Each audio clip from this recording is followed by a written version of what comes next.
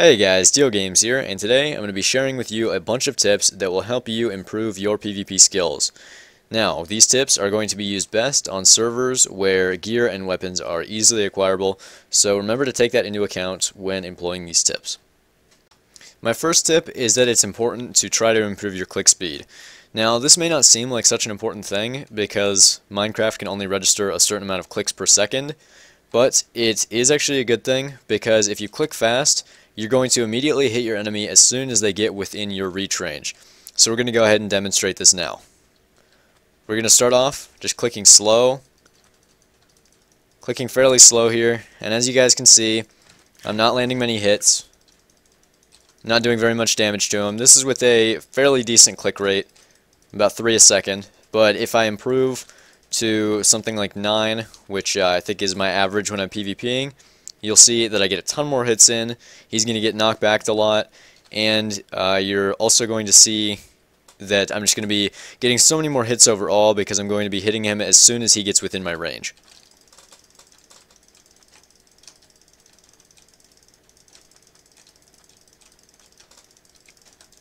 So there you go. You can see that clicking faster than 5 clicks a second is actually important. The next tip is that you're going to want to aim for your opponent's legs in order to get a priority hit. Basically, if you aim for the legs, you're going to be more likely to connect and the server is going to be more likely to register your hit. So this is always an important thing to do. Watch Danny and Jordan fight it out while Jordan aims for Danny's legs.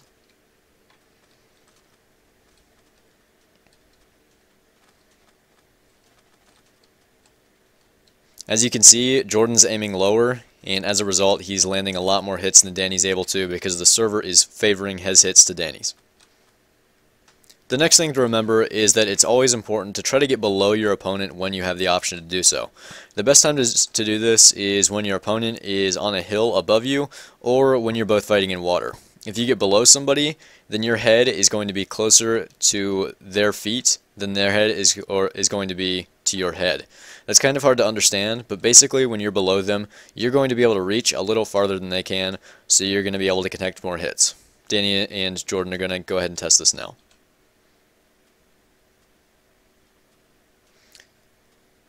So as you can see there, Danny is taking a lot more hits than Jordan because he's up higher, and Jordan is able to hit his legs, but Danny is not as easily able to hit Jordan's head. So this is very important when PvPing. If you can get below your opponent, that's an excellent way to win. One of the most important things to remember in this type of PvP is that you need to be able to have a good strafe, and you need to be able to keep locked onto your enemy even while strafing. This can be tough, but if you get really good at it, then it will help you so much in your PvP. Jordan and I are going to go ahead and demonstrate this now. As you can see, by doing a little bit more strafing than Jordan does, I can get in a lot of hits, and he can almost barely touch me, just because he's not able to stay locked onto me. And if I can stay locked onto him, then I'm going to be getting a lot of hits and doing a lot of damage. Another thing that can be really vital in PvP is increasing the DPI on your mouse. Now, a lot of non-gaming mice don't have this feature, but if you have a gaming mouse where your DPI can be adjusted, I would recommend adjusting your DPI by around 300 a day until you feel comfortable at your mouse's maximum DPI. Here I'm going to show you different levels of DPI and how much faster you can acquire a target when playing at a higher DPI. This is the lowest of the 3 DPI settings on my mouse. I'm moving it back and forth rather fast, and as you can see, I'm still moving slow. So if I played at that DPI all the time, then it wouldn't be very easy for me to lock onto a target. I'm going to increase it by another level, and as you can see, while moving my mouse back and forth at the same rate, I'm turning a bit more, and at the maximum level here, you can see that while moving it back and forth, I'm moving a lot. And if you can get comfortable with playing at your high DPI all the time, then you'll be able to grab a target very quickly, and you'll get a lot more hits and do a lot more damage for it. So that can be very effective. The next thing to remember in this style of PvP is the importance of the Strength 2 potion. Now when you have a Strength 2 potion on, your damage is multiplied by a factor of 3.6. This is huge because not only does it do extra damage to the player, it also does extra damage to their armor. So I'm going to test this with Danny now, and you guys are going to see just how big a difference this can make.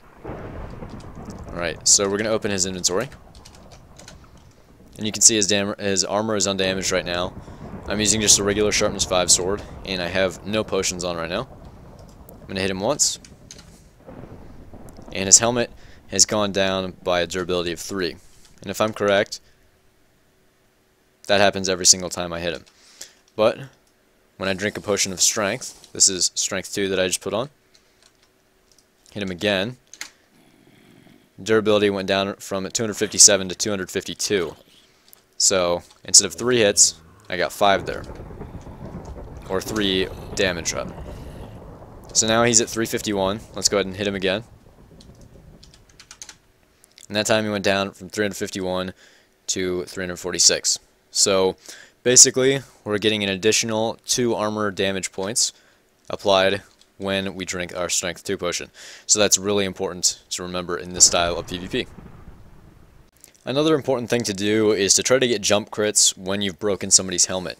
This can be really helpful because the jump crit does some additional damage, and even if somebody has a God Apple on when they don't have a helmet, you might be able to kill them with a jump crit. So Danny and Jordan are going to demonstrate this now.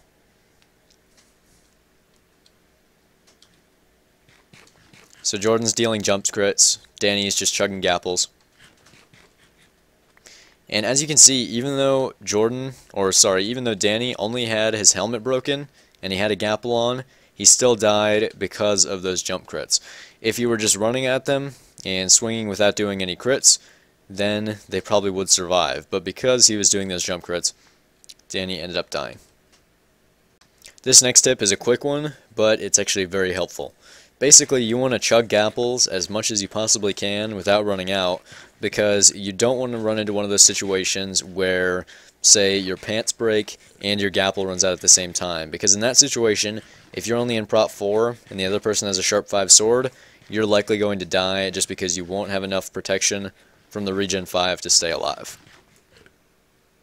This last tip involves the use of splash potions of poison and swiftness 2 potions, and it's usually used when you think your enemy is going to try to run away from you. What you want to do is drink up your swiftness 2, throw the poison at your enemy, and then they start running away, and try as they might, they won't be able to sprint very well because that poison effect is going to stop them from running. So as you can see, he's trying to run away, but because of my strength, or my swiftness 2, and the use of my poison potion, he is not able to get away from me. Alright guys, so those were my tips for good PvP. I use these on a daily basis to try to win a lot of my fights, and I am in the long run successful at that, so you guys can go ahead and employ some of these tips in your PvP. Hopefully it'll make you better. Big thanks to Danny and Jordan for helping me out with this. You guys can thank them on the server if you see them. Until next time, see you guys later. Deal Games, signing out.